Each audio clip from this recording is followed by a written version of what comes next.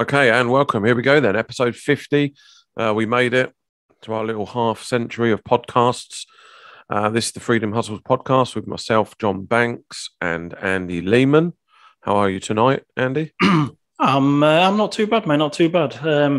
As we were just discussing earlier, I've had some sort of semi-good news, so I could be moving soon, getting out of the house and change of scenery. So exciting times. How are you? Exciting times. Yep. I'm great. Thanks. Yep. Amazing.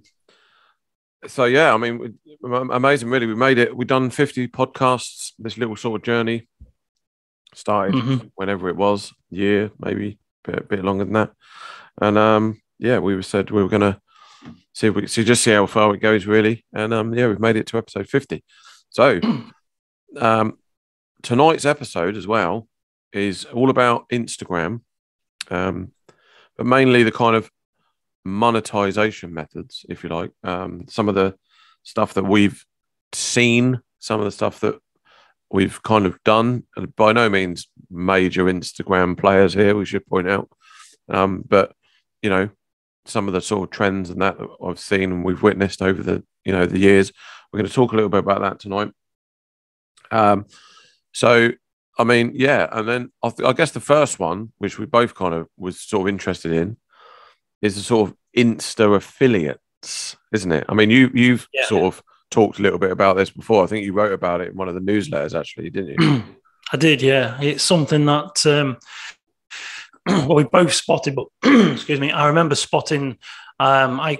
I've always had this idea, or I always liked the idea of building houses with shipping containers. And as you know, Instagram is very visual, so there's lots of people on there sharing photos. Not just them, but people are organising sort of Instagram accounts to do with sort of tiny houses and then small houses made from shipping containers. And so I followed a few, and as I was following them, I got watching them and studying them, and then I looked and I thought, these are just basically Insta affiliates. That's really all they are. So as you know, with Instagram, there's people like you who are a real person with your stories and whatnot, Miguel Barkley. These are just basically people who have built an Instagram account, called it something to do with tiny houses or containers or whatever the niche is. And then they just trawl social media, Google, and they just find all these pictures of things that are related to that niche. And they just share pictures throughout the day, like probably 6 pictures, 3 pictures, and then probably individual pictures. And all the time there is this underneath it will say something like basically to learn more or container shipping home plans. There's a link in the bio. So you go to the bio because, obviously it's the only place you can have a clickable link at the moment in Instagram. Unless, of course, I think if you're a paying business person, you can have it in your stories, I'm not sure. But basically for most people, that's the only place you can have a link. And if you click on it, all it does is direct you straight to a product which is on ClickBank or JVZoo. And so that is basically all they're doing is just sharing these images and promoting one product. And these pages have got like tens of thousands of followers, and a lot of the pictures have got like thousands of likes. Now, I don't know how many people click through and actually buy the product. I don't know how many do, but in the sort of law, I suppose, of law of averages and statistics, if you're sharing 5 or 6 posts a day to thousands of people each week, each month, you're going to get 1 or 2 hitters, aren't you? Yeah, no, and they're doing it all for completely free. Well, that's what I was just about to say. So they're doing all this. Well, we think they're doing it for free. The chances are they might have built their account up. They could have built it up, sponsored posts or shout outs or something just to get the initial boost of followers, maybe. But on the back of that. So literally that's all they're doing. I mean, I saw one the other week, which was all about sort of the niche that I'm in, which is like the sort of, the side hustles and that. There was a guy doing it. And, I don't even know it was a guy, like you say, because he's a completely faceless account. But this person was talking about side hustles, and all they were doing was using TikTok videos. So TikTok videos, download the TikTok video. Now, there is obviously copyright issues around this, but these accounts don't say. I'm not saying we're not saying go out and do this tonight. By the way, we're just saying this is an observation, and people are doing this. Whatever you decide to do off the basis of listening to this, then make sure you do your due diligence first. But so this guy was just basically using other people's TikTok videos. So none of them were his. They was literally just downloading TikTok videos in the sort of side hustles niche. I don't even think he was removing the watermark. He was literally just re-uploading them straight from TikTok onto Instagram Reels, which is the same, basically the same as TikTok, that sort of short form video content. And that was it. And he had grown like an absolutely massive following, like 120,000 or something like that. It looked genuine because you can always tell you got, loads and loads of followers, but no interaction at all on the posts. That's always a bit of a, sort of a red flag. But whereas this guy, he was getting loads of interaction, his posts were working, they were getting, comments and stuff like that. And then the link in the bio essentially was to one of those. So he didn't even need his own website for this because he was using one of them like link pages. You can buy them. They're like $10 a month or something like that. Essentially, it just creates like a link page for platforms like Instagram, which you can only have one link on there. I and you, like I say, we make them ourselves, but you can buy these link pages. I think is one of them. Linktree, exactly, yeah.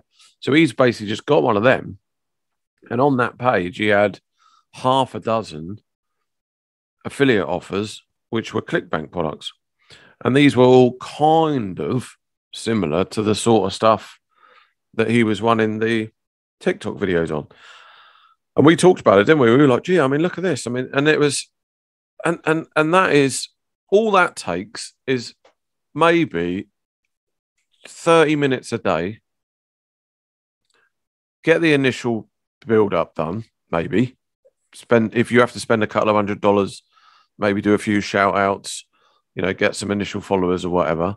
And then 30 minutes a day, just resharing content that your audience can relate to and can find, interesting and applicable to what they're looking for. And that could be in absolutely any niche at all. So he doesn't own any of the products. The platform he's using is free. Okay, we're not saying 100%. In this case, it might have been a couple of $100 maybe to get started. And then maybe 20, 30 minutes every day. Just post 2 or 3 times a day and just grow it and see how it goes.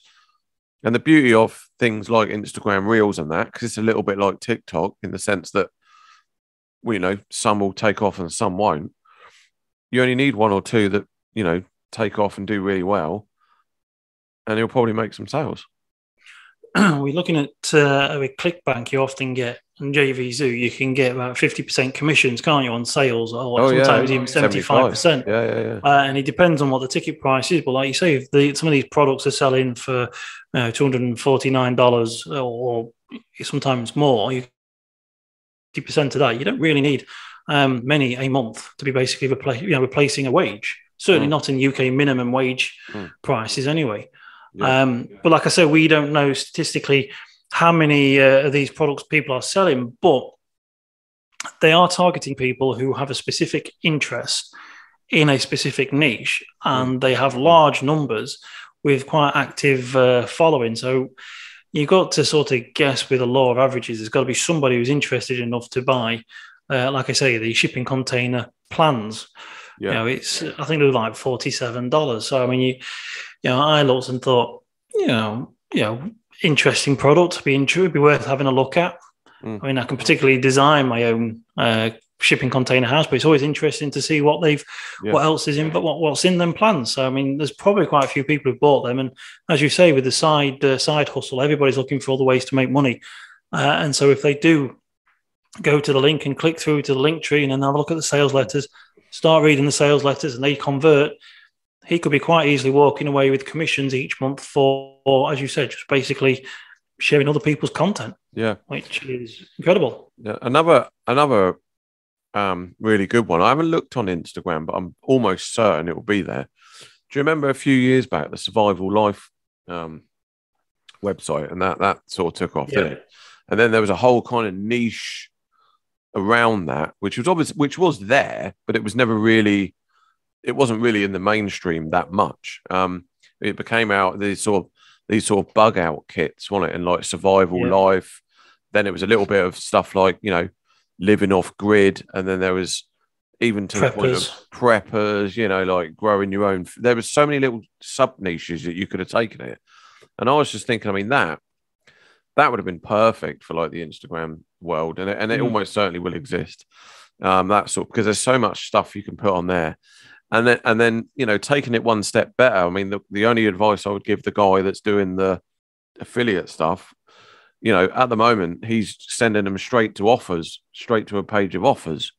What would be much better is if he'd have just sent that to buy his own domain, buy a little, literally just, you know, like a small hosting package, and then just literally put a landing page on there. You know, maybe create his own little product, a little PDF, you know, top 10 side hustles of 2022 or something like that. And that's the giveaway. And that's the email list built then. And, you know, for me, that's a much better way of doing it. I know you'll agree with that. And then on the back of that, he can then promote the, you know, do whatever he wants. And he can promote all them other products. You know, there is the only slight downside I see with doing stuff like that is the facelessness. Is that a word? Facelessness. Yeah. The facelessness of it. I don't like doing that. If I sign up for lists and I sign up for products, I usually tend to want to kind of get to know the people around it, get to know a bit about the people that have, you know what I mean? Do you know what I mean? So that might be a little bit of a downside, but it's worth doing. It's definitely worth having a go. Yeah, I mean, talking about people, I was just watching before we did this, I was just watching a documentary about multi-level marketing and network marketing, and they were all using Instagram. And it's like they're saying they're not actually, they weren't promoting any products, they're never talking about products or talking about anything, but it was all lifestyle, and they were sharing photos, and it was basically, as you said, it was the opposite to being faceless. It was that person. So a lot of people started following those individual people, because I don't think people truly understand and realize the power that they have. In the sort of the 80s, if you had a product to sell, a book, or you want to be a celebrity, you had to sort of do something. And then you'd end up getting in the papers, magazines, probably on the radio or on TV. So you had to do something. And then the interviews and everything else came sort of second. You got the following from that. There you got the opportunity to actually start broadcasting yourself, your message, your building up your following using your smartphone and Instagram. You can record yourself. You can send, you know, do photographs. I know we're going slightly off track here, but that's the power of the Instagram, is that you can actually start to build your own celebrity. And that's what a lot of these people are doing for multi-level marketing. And I would suggest that anybody who's listening never touch a multi-level marketing or network marketing program, mainly because really it's like 0.02% of people actually earn something. It's very, very hard to make any money on them, because basically they're scams. But the whole method of what they're using Instagram is just incredibly powerful. And like we said with the email list building, you can start to build yourself an email list using Instagram, as you said, just sort of with that one page, just a link in the bio, and you send them to a one page and you build an email list. People get to know you. And if you are actually a person, as opposed to the facelessness of the Insta affiliates, is not, if you're like a person, they're going to want to sign up to know more and learn more. It's incredibly powerful, really. I really like the platform. It's probably my favorite one out of them, you know, the whole load that are out there. I don't know really why. I mean, they've all pretty much got the same features these days, but I like it because it's got quite a lot going with it now. I personally think, I said this a while ago on a podcast, that I know it's obviously sort of fairly old now, but I genuinely believe they are trying to become like, you know, almost the all-in-one kind of platform, because although the whole trend is now switching from photo to video, you know, it's still, you can still keep it so that you have like your photos separate. So I like my profile grid, I only put my photos and my carousels on there. I don't put the reels on there. I put the reels on the reels page. I just keep them on the reels page. By default, it'll just go on your profile grid. It'll just go out on, you know, on everything. It's still, people still see it, but I like to keep it separate. So it's good for that. And I like the story element of it. I must admit, I think if you're going to use it, you really need to kind of do it every day. I don't, but I'm trying to do a bit more. And I've made so many amazing connections off of Instagram. So many amazing connections off of Instagram.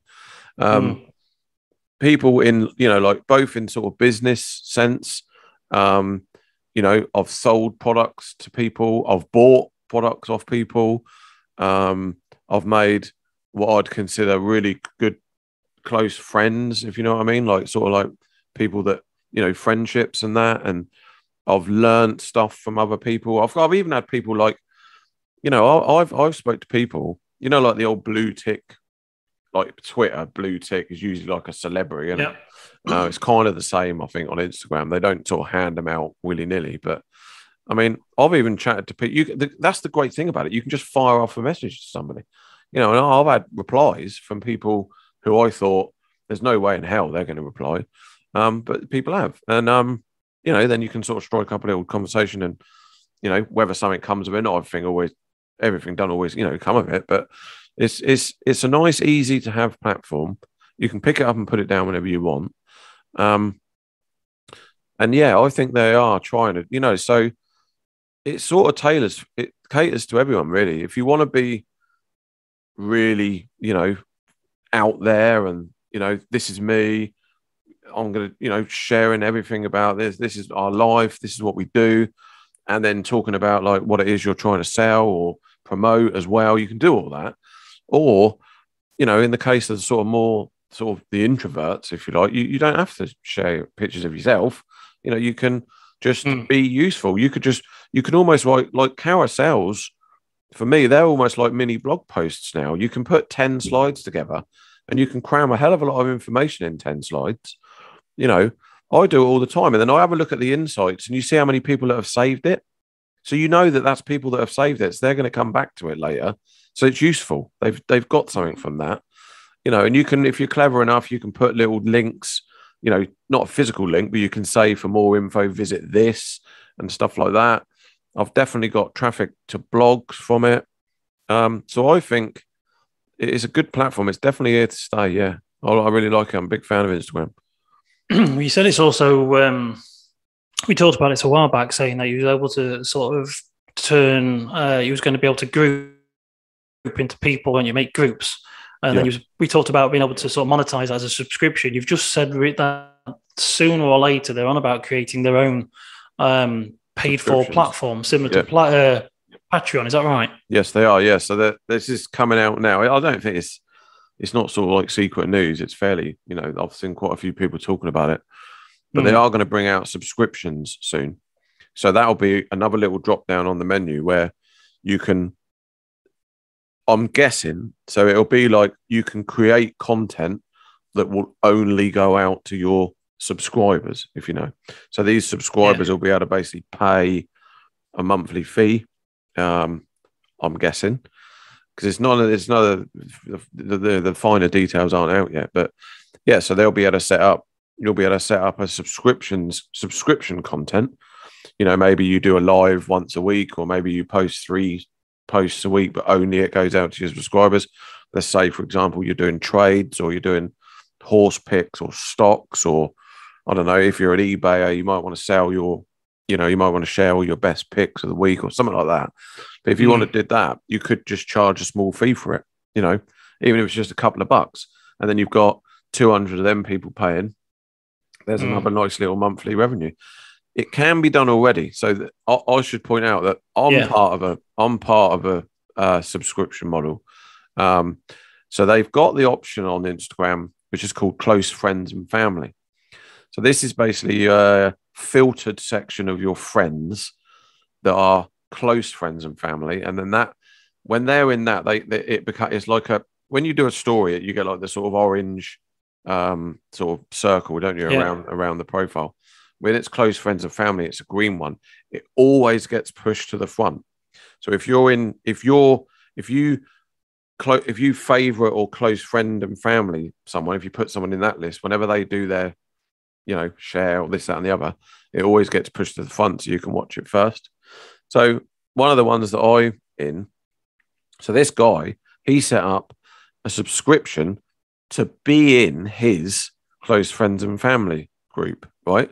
So he didn't do it on the Instagram platform because there isn't a feature to do that yet. But all he done was he set up a page on Gumroad, which is basically just a third party selling marketplace. You can list anything you want on there, digital products, this, that, and the other. So he basically just put a little button on there, become part of my close friends and family group, set it up as a monthly rebill. So people just pay the whatever, I think it's $7 or something, $8 a month. People pay that. And then for that, they are in his close friends and family group. And then on that, he shares like exclusive, plays. He's big on sort of like basketball, sports, trades, crypto, loads of stuff like that. And you obviously get that information because you're in his group. And it doesn't matter because he'll only share that to his. So when he shares that, if he shares it to just his close friends and family, only the paying people will see that. So it doesn't just go out to everyone. So that model, in a sense, is already kind of there. It's just that with Instagram bringing in that pay for button in the future is just going to make it a lot more simpler. Oh yeah, because like you say, you can do it now because you can register with something like Cash App, or you can even use Monzo. And basically, if you put it in a Instagram story or in your profile, if people pay, then basically you either send them an invoice or they send you money through Cash App, and then you can put them into that special group, as you say. Yeah. So it's possible to do that now. But like you say, if Instagram do that, where you pay through the platform and then you just share your content through the platform, that's just going to make it so much simpler. I mean, we're not. If somebody said to me all those years ago, just when it's sort of the 90s, when mobile phones were first coming out and they were the size of the brick, that you were going to use something like this and actually be able to make money by just sharing information with other people around the world, you'd be like, you wouldn't even be able to figure out how that was going to happen. No. So it's impressive because basically bird twitchers used to have something similar. They were the first people to utilize text messages. I think people used to pay like a monthly fee. And if there was a rare bird spotted in the UK, they'd send a text message out to everybody who had the number. And what they would do is, they'd get the message and decide if they wanted to go and find this bird where it was in the UK. And so it's now got to the point where people can actually earn a living using just their mobile phone thanks to Instagram, just by sharing pictures, videos, stories, and information. And they can get paid. And they don't even need a website. Like I said, just use Cash App. But now that Instagram's going to start using their own system, it's mind-blowing. Now, I'm not going to say everybody's going to do that, but I mean, the possibility is there. If you build yourself up with this is slightly off topic, but it's the same. I remember a trainee nurse in America. She was a trainee nurse, but she was using Instagram to share photos of her feet and possibly some videos of her feet. And so she built up this large following, but she also had an OnlyFans account. And she was making around $10,000 a month through her OnlyFans account, but she was using Instagram to filter the people through. So she had like 100,000 people share photos of her feet. They all wanted to pay, so they'd go to OnlyFans. But as you say now, that's all going to be in-house. I mean, I don't know what sort of what the criteria is going to be with regards to that sort of content. I'm assuming feet's perfectly fine, but I don't know whether it's you won't get any more what sort of levels of adult entertainment. There is lots of women on there you'll see probably just wearing very sort of bikinis and tight dresses. How far they go, I don't know. But like you say, it's a clean network. But the whole purpose is that she used that free network just like it was leads, to filter through people, and she was making more through that than she was as a nurse. Yeah, there's a plasterer. I don't know. He's not a plasterer. He does tiling and like decking and stuff like that on TikTok. And he's from around here where I am, over in South Hampshire way. And he's got something like 200,000 TikTok followers.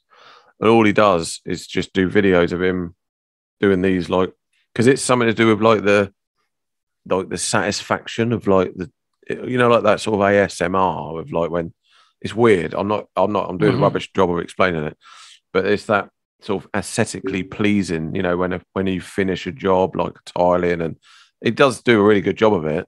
But yeah, absolutely mental, like absolutely mental. All his videos go crazy. And this is all on TikTok, which if he does it on there, he probably got an Instagram account as well and just shares them as reels. And no doubt that many followers, you know, the law of averages will suggest that he's probably got some work out of it. You know? Definitely. You know, definitely. It's crazy. There's loads of stuff like that. DIY is massive on these platforms. Absolutely huge. Maybe it's time I went back into joinery then, is it? Yeah. Put my battery drill out of retirement. Just take your phone with you and just record everything. Yeah. No, I'll give that a miss. I've had way too many injuries. Okay, well, what I'm doing now. I mean, that's kind of it, really. There's sort of quite a few takeaways from there. Let us know if you've, you know, sort of seen any other methods, but I think people shouldn't sort of dismiss Instagram, really. It's quite funny because I spoke to someone at work about it the other week, and they'd not really even, I'd say they've heard of it, but they were like, "Nah, I don't go on there. It's just for kids, isn't it?" I was like, "Dude, mate, it's honestly, there's that mindset switch." When I was showing him, you know, like people, you know, in his profession, engineers and stuff like that, you know, sharing like stuff to do with lasers and things. Oh yeah, Christ, you know what I mean? But yeah, don't dismiss it. That's definitely not. Well, I intend to try and use it more, but it's just getting to the habit of it. Time and habit, and I just can't. A lot of the time, can't think of things what to sort of photograph or video at the same time. Well, like I say, it's often I'm busy, so I forget it's the end of the day. It's like, but I intend to use it because I mean it is free and it's actually quite powerful. The only downside for me, the only downside I believe is that you can't share, you know, like a retweet or share something. That I think is the only downside for me. But you know, it just amazes me how many people though do get huge followings of, like you say, tens of thousands, hundreds of thousands, you know, and several. I'm sure there's some out there with several million people following. It is just crazy. Just one last thing before I go. So another little thing you can do is you can go live on it. Which I've never actually. People that listen to this would already have happened. But so I've been invited to be on my first live tomorrow night. Which again, if you're listening to this, is going to make no sense whatsoever. But the point of it, again, being someone's contacted me through the platform in a similar kind of niche over, I think, on the other side of the world. I think they're from Canada, and they want to have a chat. They want to do like an interview about like side hustles and, you know, how to get started with stuff like that. So I've said, yeah, that's fine. So that means, and if because we're going to go live together, so that'll be shared out with all of my followers and all of their followers. So it's kind of like double the exposure. So it's a win-win, you know. And that's another thing, another absolute bonus of it, you know, being able to do that. And lives, when you go live, again, that gets pushed straight to the top of the feed. So when people come in and check and want to go on stories, you'll always see the lives at the front. Yeah, another little tip there at the end. So anyway, so people listening to this podcast, that would have all happened. And I'll probably talk about it if it went well and not talk about it if it didn't. Just forget about it if it didn't. About it if it didn't. Bury it. Okay. Yeah. So that was episode 50. That's a bit of a milestone in itself. We should have hit it a while back earlier, but as you know, sometimes you get a bit busy, and so things get a bit pushed for another week or two. But we've kept going, and we'll still keep going. So it's been good fun. I'm looking forward to episode 100 now. Yep. Okay. So thanks very much for listening, and we'll see you on the next one. Thanks. Cheers and goodbye.